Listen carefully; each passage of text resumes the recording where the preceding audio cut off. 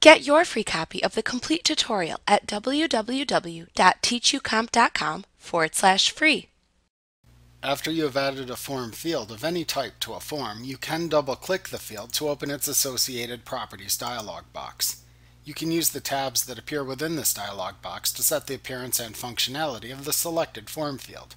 You can then click the Close button within the dialog box to apply the settings. In this lesson, you will learn how to set the properties on the Appearance tab within the dialog box.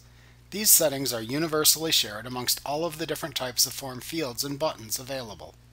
In the Borders and Colors section, you can click the Border Color or Fill Color boxes and then select a color from the drop-down menu to apply a border color or fill color to the field.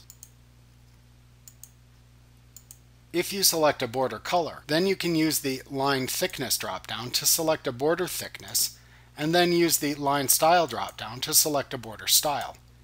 If the field will include text, you can set the font size, text color, and style within the text section by making choices from the drop-down menus that appear when you click the Font Size drop-down, the Text Color box, and the Font drop-down respectively. Like what you see? Pick up your free copy of the complete tutorial at www.teachucomp.com/free.